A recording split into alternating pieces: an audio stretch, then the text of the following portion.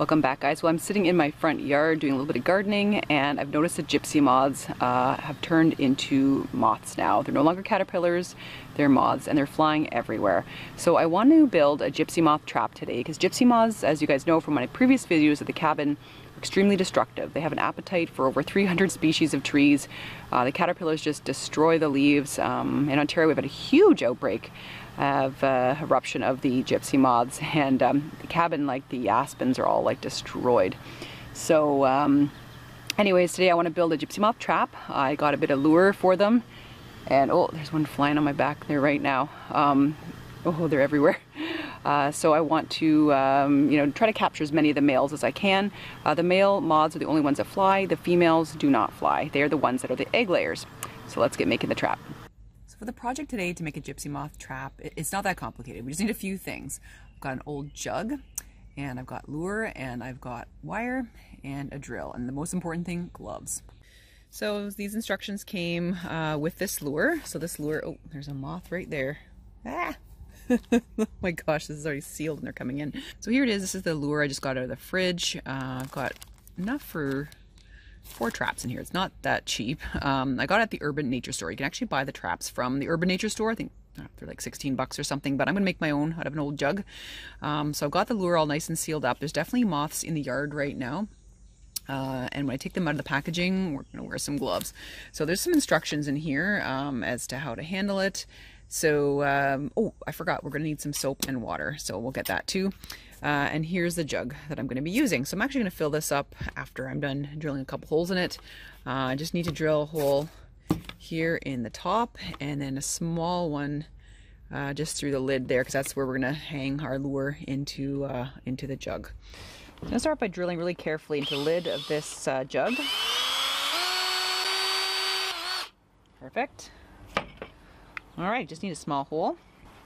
The next step is I'm going to just drill a hole in the jug here so that the moths can get in.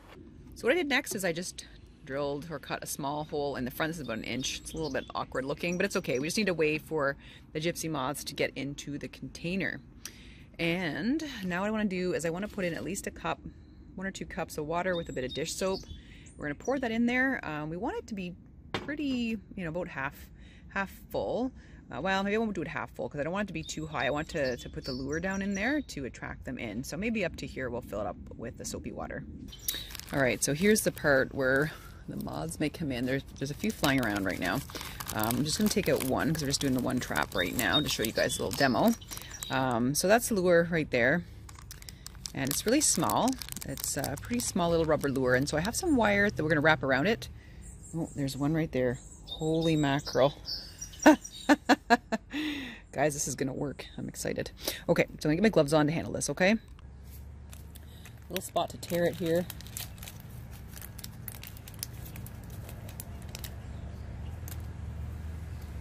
That's it. That's all it is. Can you see that?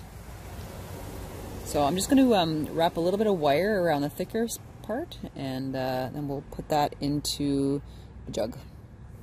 All set, so I've got the wire through the lid, and I've just wrapped the wire around the lure. Now I'm just going to pop this into the bottle, but make sure it doesn't dunk in the water. And once you've got it in there, just screw on the lid. And right now on my back porch, you can see the moths are already, look at that one on the table there, already landing. They are coming in like crazy for the lure. Isn't this, ooh, this is awesome. If you're scared of moths, this is, oh, one of them's already gotten some soap on the table. Yeah, look at, they're already trying to go in the trap. Well, let's get this set up and we'll get this hanging in the yard. Look at them. Woo. So now I'll just use a little bit more wire. I'm going to go hang this up in the yard. Right now I'm just surrounded by moths, so I want to get this up and out of my way. Alright, so I've used a little bit of wire there. I've got it set up in the back corner of my yard here. I was just followed by tons of gypsy moths. So you want this basically 4 to 6 feet off the ground, and it will start luring them in. Right now they're kind of stuck on the back table there where I was working. But we did have a few that made it in there to the soap. You kind of can't see them right now. But to be really, really effective, you need 2 to 4 per acre. to put a a dent in the population, and you want to just check this frequently and dump it out as necessary. So what you're going to want to do is take your lure. Oh, they found it. See that? There's one. What you want to do is to take the lid off, take your lure out, dump out the moths. Yeah, see, they're trying to figure out a way to get in at the lure. Wow. I cannot believe how effective this is. I didn't believe it when I heard the individuals say that how aggressive they are towards us. What I'm told is that lure, it lasts about a year, which is awesome. So you should replace it once a year because I think it wears out of the rubber. So I've got about 4 to make up now, but I'm super impressed already. I cannot believe how effective that lure is. So we'll have to check on it in the next few days or so, but super impressed. So I hope you guys hope this video helped somebody out. I know the gypsy moths have been terrible here in Ontario. Anything we can do to kind of bang down the population a bit will be helpful, especially for next year, because reducing the male population, they won't be breeding with the females as much. If you see the females laying the egg masses, please destroy the egg masses, because next year it's going to be a terrible year, judging by how many moths I see now and how many caterpillars we had this year. Okay, I hope you guys learned something new today, and yeah, pretty fun. If you're afraid of moths, definitely do not be handling this lure. You will have them all over you. Hope you guys have a great week as always. Take care.